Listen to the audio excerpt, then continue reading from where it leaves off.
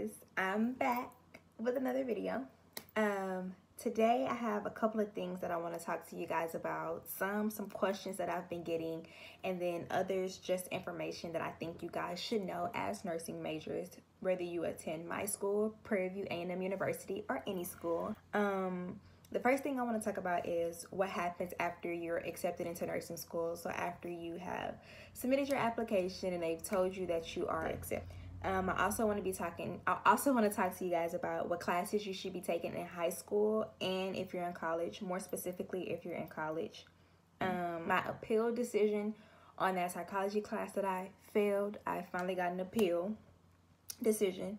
I also want to talk to you about why you should not withdraw from a university like I did, and when to apply for nursing school. I've been getting a lot of questions on, so when do I actually start the process on applying to nursing school? So today, hopefully I can break it down in a way that you guys will understand. So let's get started.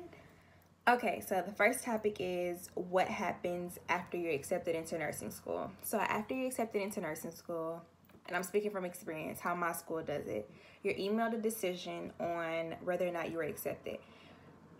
The people that I'm going to nursing school with, we kind of freaked out because they send the letters in alphabetical order, and it seems like they only did so many letters a day. So some of us were like, oh my God, I didn't get my letter today. I'm probably not going to get accepted. We were freaking out, but we just over-worried ourselves. They did it in alphabetical order. So they send out your acceptance letter in the email. After you get your acceptance letter, the next thing that they sent out to us was a packet of shots and immunizations that we have to have for nursing school. We had to have a TB test. We have to get the hepatitis B and C immunization. And I think it's the hepatitis C immunization. It happens over a 6-month period. So if you know you're going to nursing school and you're feeling really confident in yourself, go ahead and start on your hepatitis C immunizations, just so you have it out the way. At my school, you can start nursing school if you don't have it completed. I think it's like a round of 3 shots maybe. So as long as you have that first shot done and you're in process of doing it, they'll still let you in. But just to avoid, a lot of confusion or doing a lot, you can go ahead and start on that now. So we had to get that. We had to get the flu shot. There's blood work that we have to get done. It's a lot of specifics. I might attach them around just so you guys can know what you need to be working on or getting. I know it can be expensive if you don't have insurance, but in nursing school you have to have your own insurance. We have to have a background check. We have to do a drug test. We haven't gotten any information on that yet. But after you do all of this stuff, I think the website is called Castle Branch or something like that. We're going to upload all these documents onto Castle Branch. And with each shot and immunization that we get, they want a certain document to verify that you've gotten it. So the document basically has to say, oh, you were tested for this, you were negative. They want to know the lot number. It's kind of a lot, so you have to make sure you follow step-by-step directions so that you won't have to go back to your doctor or waste any more time doing stuff. So after we do all of that, we are supposed to be getting an email sometime this month on making our schedules for nursing school. So basically we meet with our advisors. They tell us what classes that we have to take, and then we pick those classes. And I got on there earlier today and I was looking at the degree plan. I don't know how new it was, but just looking at the classes that we have to take, it seems like most of the classes in nursing school are only once a week, and some of them are like a lecture in a lab like A&P is, and some of them are long, some of them are short. So for some of them, it looked like one class was maybe 9 to 10:50, but then on another one, since I'm not in nursing school yet, I'm not sure how it works. Another one was 9 a.m. to 4 p.m. Maybe that's our clinicals. I'm not sure. When I find out, I will let you know. And then after we make that schedule, we start class. So after you're accepted, you get your acceptance letter. You have to do immunizations and shots, and also get the record that you got those. You have to do your background check and your drug test. You upload all of this into a website so that the hospital can see your files and see what you do and you don't have. make your schedule, and then you start. Okay, I'm not sure if every university does this. I'm pretty sure it's different at every university. But at my university, after you get accepted, we have a white coat ceremony, which I had this past weekend. And basically the white coat ceremony is just showing that you've passed all your prerequisites, you've applied to nursing school, you've gotten accepted, and you're basically en route to go to nursing school if you pass your background check and your drug test. And there they basically give us our white coat. And you know, white coat is like the symbol of medicine. You're in the medical profession, the medical field. And it's just a nice little ceremony that my university does for us. So yeah. I know the next thing on my list was what classes you should be taking, but I just want to do this really quick. My appeal decision on the psychology class that I failed. So I don't know if you guys have been following me or paying attention, but I did take general psychology and fail it at Prairie View A&M University. My teacher gave me a D. I went on the process of appealing it. It took a total of 5 months to get an appeal decision, which it should not. It should have taken less than a month. But not gonna get into why it took so long, just some things on the university's behalf. So she finally regraded my paper that she gave me a 0 on, and she was let me not talk about her. She gave me a 58 on my paper, a 58 on my paper. So instead of me having a D, I now have a C. And you know, as a nursing major, you cannot have more than 2 C's on your transcript. So this was my first C. So I just took the C, and I'm happy that I got a passing grade. But of course now I can't get another C. I don't know why she couldn't do this in the first place, but at least I passed, I guess. Okay, so moving on to greater things. What classes you should be taking to prepare you for nursing school. I know I've talked about this in one of my last videos, but I'm gonna say it again. If you're in high school, if your school offers any medical related courses, I definitely think you should take them. Whether it's CPR or medical terminology class, anything that deals with the medical profession will help you. At my high school, we had a medical academy. So taking those classes, I took A&P there, but of course the rigor wasn't like it is in college. It did teach you the basics if you paid attention. But honestly, to me in high school, I was more so worried about graduating. I felt like high school was a waste of my time. So I did what I needed to do to get by. And now in college, I feel like I'm giving it my all and actually paying attention. So A&P helped me a little bit since I took it, but it wasn't like a, oh, I already took this, I don't have to study type thing. So take medical classes if you can in high school, and take dual credit, not AP classes. Dual credit in the long run helps you out way more than taking an AP class.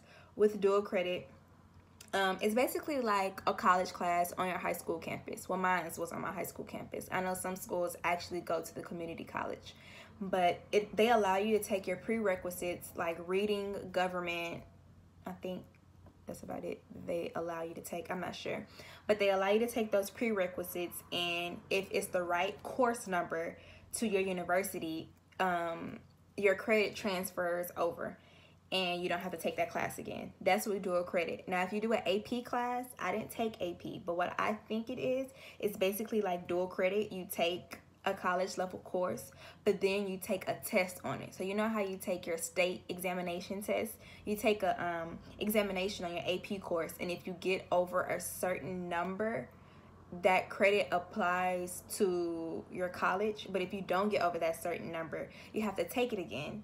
And basically the advantage with dual credit is you take all the classes, you take all the tests throughout the semester, pass those tests, pass your final, boom, you have a credit, as compared to AP where you're taking this class the whole semester. Now you finally take the test and you fail it. It's almost like a waste of time. So I definitely say take dual credit. And dual credit helped me out in the long run because I had all my prereqs done. And being that I took summer school, I was already a whole semester ahead before I started school. Now, if you're already in college, there is a list of prerequisites. I will probably attach it in the video. I have attached it on one of my last videos, but just a quick order of how you should be taking those classes, or how I think you should be taking those classes. So you want to get all of your prerequisites out the way. And I say get your prerequisites out the way because it helps you in other classes. And also, once it gets closer to you going to nursing school, you don't want to be sitting in class with a whole bunch of freshmen or like a whole bunch of younger people. So I definitely say get your prereqs out the way. So your first semester in school, you definitely want to take freshman composition 1. Take your history 1. Take art, take speech, and maybe personal finance. And of course, pick and choose in those courses, but I think each semester that you should take a science class, but leave anatomy and physiology towards the end. And I say leave anatomy and physiology towards the end because all your other sciences literally build up to anatomy and physiology. And also, if you're taking the HESI, the later you take anatomy and physiology, the fresher the material is on your mind and you can apply it to your tests. So semester 1 science class I think you should take is chemistry. Chemistry helps you in microbiology. So moving on to semester 2, I think that you should take micro as your class. And remember, with these science classes, you have to take the lecture and the lab. Well, at least at my university. So for semester 2, your science should be micro. Go ahead and finish up freshman composition and take freshman composition 2. Take history 2. Take your college algebra. Maybe take your psychology class and maybe your ethics class. Of course, don't take all these classes together because I think that's like 6. So you would have to like pick and choose from one of them. But I definitely think that each semester you should take 15 credits. Take 15 credits each semester. And I'm going off of if you don't have any dual credit or if you didn't take summer classes. Take 15 credits each semester. That way it takes you 2 years to finish your prereqs, which is what they give you. And so that's 4 semesters, so 15 credits each semester. In semester 3, go ahead and start anatomy and physiology. So anatomy and physiology 1, human development, nutrition, statistics, and government 1. I think that you should take statistics after you take college algebra because the college algebra is also builds you up to statistics. The basic rules that you use in college algebra roll over to statistics. And then in semester 4, your last semester before nursing school, if you're taking your 15 credits a semester, go ahead and finish up with A&P 2, finish up with government, and then you know how in each semester I gave you 6 classes to pick from. You're going to finish the rest of those classes that you haven't already taken in semester 4. Now, a lot of you guys have been asking me, oh, if I take summer school, what classes should I take? I definitely do not recommend taking your science classes over the summer, as I've stated before, only because science as a nursing major is your foundation. That's what your degree is going to be in science. So you definitely want to take those during the semester where you can actually focus on these things. So if you want to take summer classes, take things like art, government, history, just things that aren't your science classes. That way you can focus on them. I think that's about it on what classes you should take in what order. Of course, if you have more questions or you want to give me your specific, your specific dilemma that you're in. Maybe you already have credits, you have summer, you're going to take summer school and you want to know what classes to take. Of course, DM me on Twitter or comment below. And now I'm going to make this part of the video really short. And this is why I think you should not withdraw from a university. Of course, unless you have some issues, like some real issues going on, kind of like I did. But this is why I don't think you should withdraw from your university. So when I withdrew from the university, you had to sit down and talk to a financial aid counselor. You had to go talk to your advisor. There's basically just a list of people that you have to go and talk to make sure you're in good standing to leave the school. Excuse me. When I went to go and talk to my financial aid advisor, she told me I was good. I didn't have to do anything. She signed my paper. I was on my way, in and out in like 2 minutes. Unfortunately, I guess this is partly my fault. I should have done my research and I should have known. When you withdraw from a university, they do not hold your scholarships for you. So I had the Distinguished Scholarship, which basically you get if you have a certain SAT score and a certain GPA. I had scholarships from the General Scholarship application.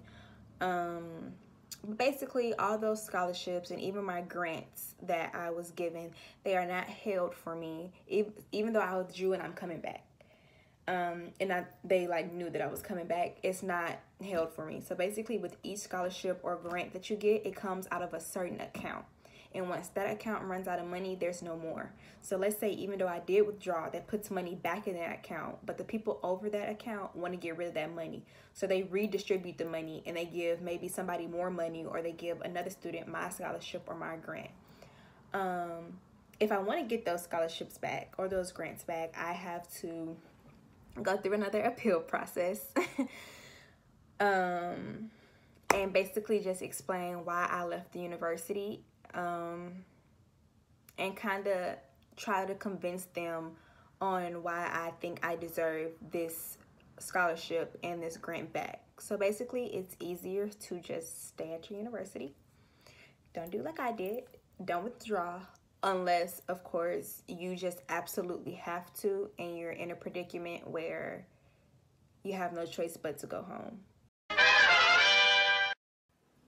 Okay. Now for the very last topic, when to apply for nursing school.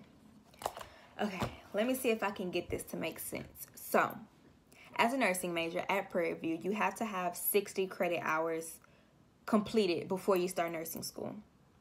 Now, you know, each semester you want to do 15 credit hours. So let's say I'm staying on track and I'm doing 15 my first semester, 15 my second semester, 15 my third semester, and 15 my fourth semester. By my fourth semester, at the beginning of it, I want to start applying for nursing school. So to apply for nursing school, I think you have to have like 45 credits already completed and be in the process of completing your last 15.